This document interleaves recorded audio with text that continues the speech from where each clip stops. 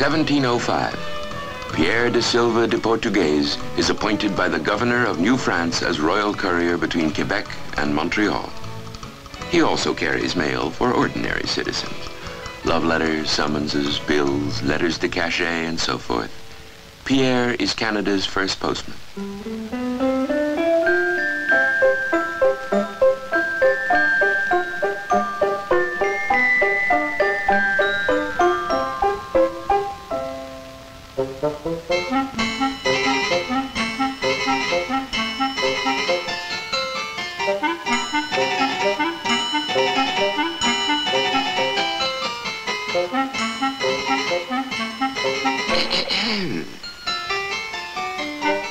One of the letters from Paris asks why it takes so long for goods to travel between Quebec and Montreal. The explanation is simple. There is no road.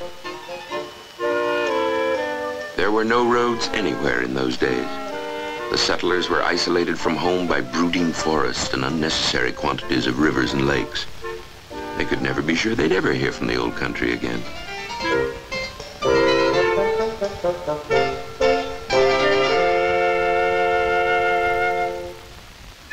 Why, to send a letter by sea was to put it into the hands of the gods, as the sea and the sailing ships were rarely on friendly terms.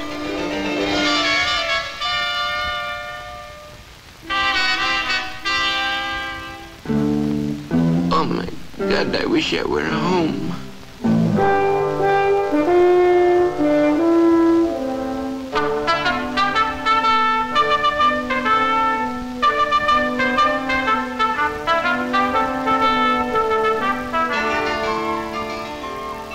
On arrival in the New World, the mail was delivered to a well-known coffee house by the ship's captain, in person.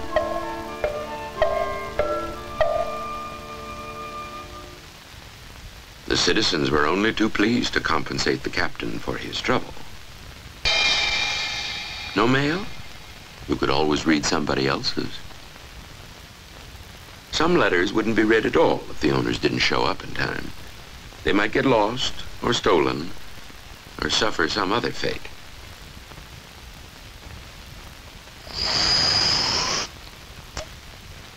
So even if you lived near the ports, delivery wasn't guaranteed.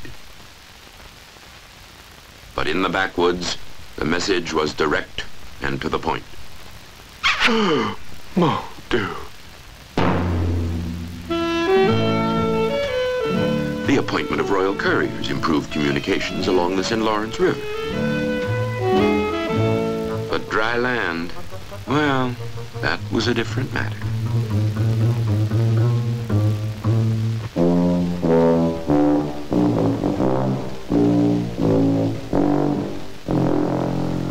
So to the governor of New France, the soldiers, merchants, and plain citizens took their gripes. He agreed to build a road between Quebec and Montreal.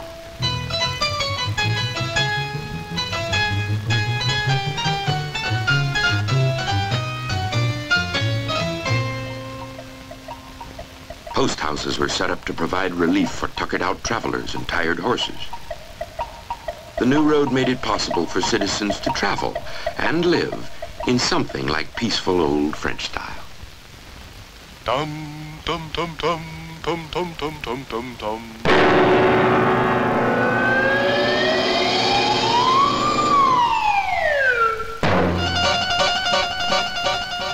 Except by now, the peaceful old French were battling the friendly old English again.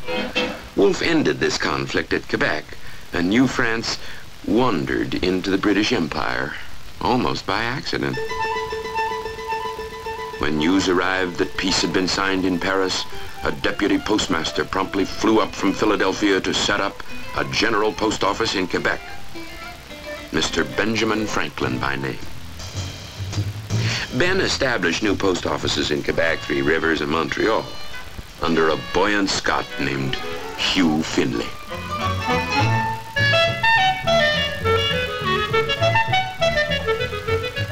Finlay put the post houses on the Quebec-Montreal road to good use in speeding the mails.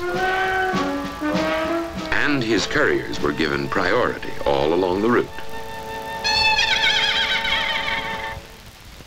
Why, even the ferrymen were ordered to take the couriers across toll-free, of course. Improved communications had a stimulating effect on trade and commerce between French Canada and the other British colonies in North America. The canoes that came swishing down the natural waterways from New York brought hot news from the outside world. It was only a few weeks old. Then came 1775. Domingos Bontempo was born. Domingos Bontempo? Sarah Siddons made her debut on the London stage. There was also a little spot of trouble in the colonies that year. The Americans declared their independence. A good many thousand Americans, however, remained loyal to the British Crown and were forced to cross into Canada. The Revolution was also highly inconvenient mail-wise. The mail now had to be collected from Halifax instead of New York. In those days, it was the addressee who paid the postage. The postal official x-rayed the mail, and if there were 2 sheets of paper inside, it cost twice as much.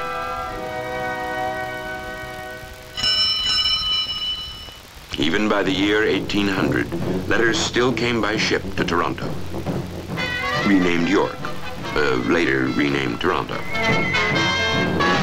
Land communication gradually improved. It started with a courier trudging all the way from Montreal to Niagara, once a year.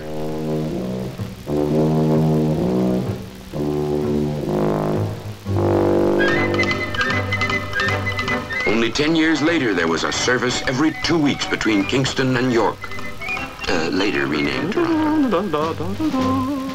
And as clean, wholesome immigrants poured into the country, the mail service dove with them even deeper into the unknown.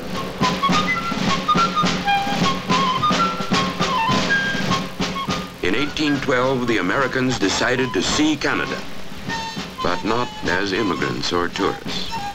To encourage Canadians to free themselves from the yoke of British imperialism, they burned all the post offices on the Niagara Peninsula.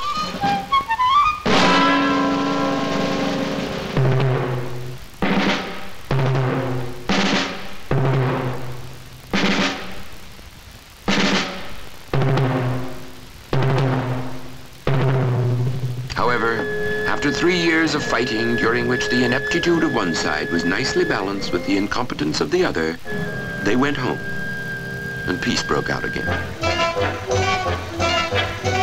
This gave communications a chance to improve still further. New towns, new roads were built, even a new bridge or 2. Steamboats made their appearance on Lake Ontario, complete with smokestacks and mailboxes. However, most people still left their letters in the captain's cabin.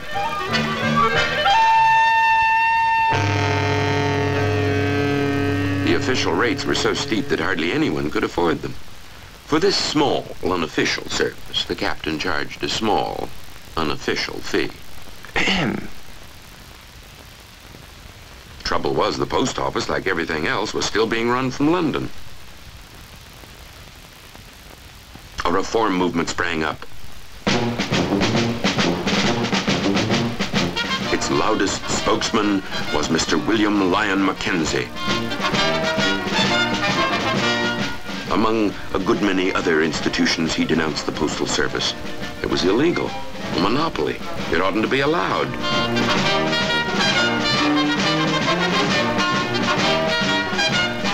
And worst of all, the profits all went to England. The reformers passed a law for a provincial post office. The executive passed it back. They'd been passing for years. This got on the reformers' nerves, and in 1837 they rebelled in Montreal and in Toronto, where Mackenzie made his headquarters in a well-known refreshment establishment, which may or may not have been the reason the rebellion failed.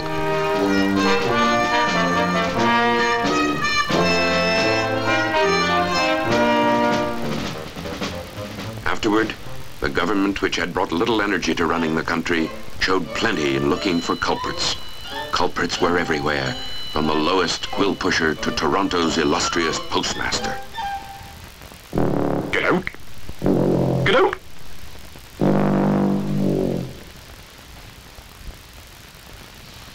The rebellion was by no means a washout, however. For by the time its sores had healed, it had become obvious that colonial rule was going out of fashion. Responsible government was becoming visible through the smoke of the Industrial Revolution.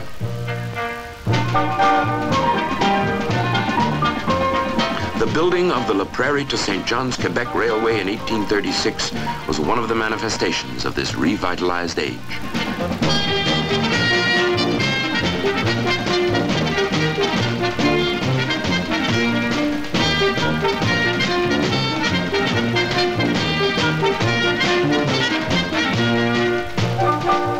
A rush of railway building throughout eastern Canada followed. The post office was quick to take advantage of this newfangled means of communication.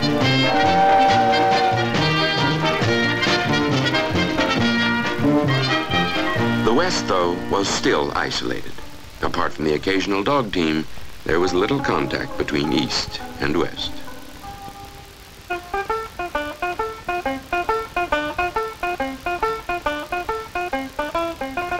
And then, Gold, gold, gold, gold, gold!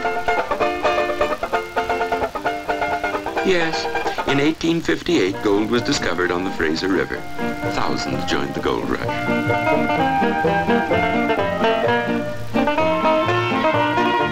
Including the post office, whose most colorful agent in the West, Bernard's Express, galloped with the mails to the remotest parts of the gold fields. But with all that gold and all those miners, British Columbia looked like a Friday night rush hour.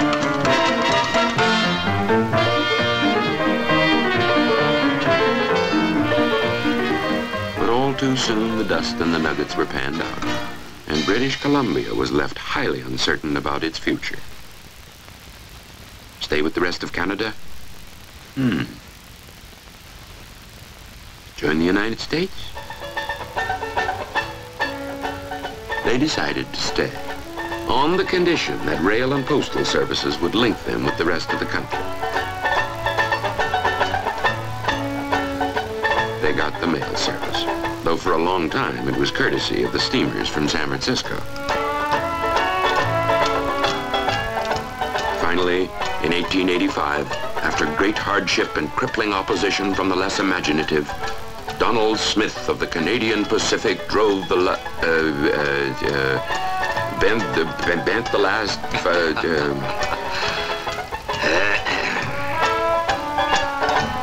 finally drove the last spike.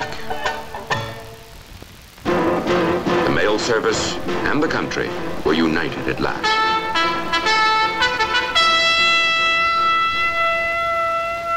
Changing and growing together through the Victorian era.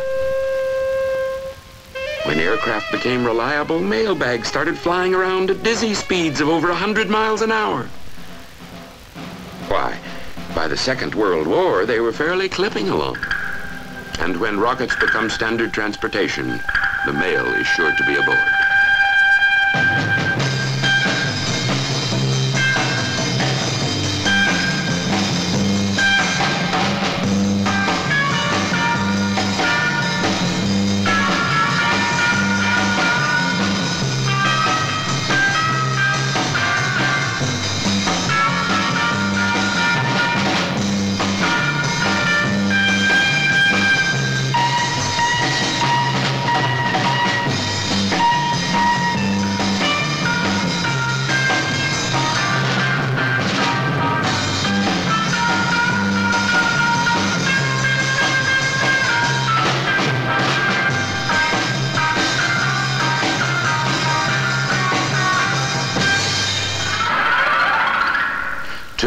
And 50 years after Pierre de Silva de Portugues, the business letters, the love letters, the news letters, the summonses are still being delivered to you and I with the same personalized service that Canada's first mailman started so long ago.